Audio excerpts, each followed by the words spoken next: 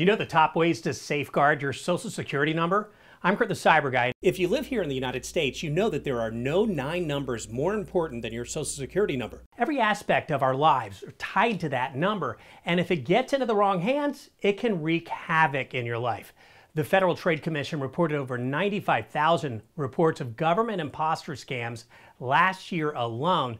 So here are the 5 types of Social Security number frauds to watch out for this year: criminal identity theft, business impersonation, medical identity theft, synthetic identity theft, and child identity fraud. So how do you keep these 9 important numbers safe?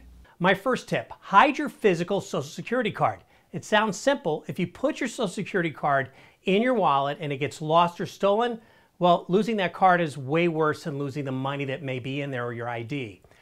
Memorize your Social Security number and put the card in a fireproof safe or filing cabinet that can be locked. Next, use an identity theft or fraud protection service. They can monitor your Social Security number and alert you if it's sold on the dark web or being used to open an account, which will help you shut down scammers before it's too late.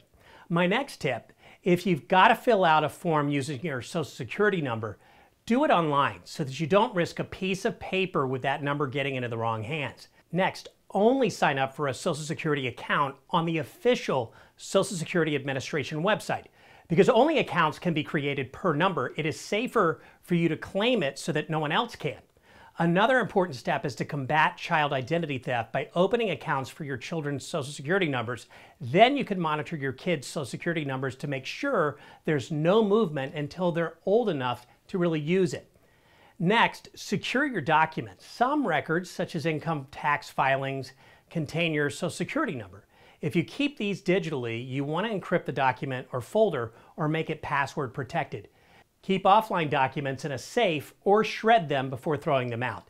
Finally, opt out of inputting your Social Security number if it is not necessary on a form.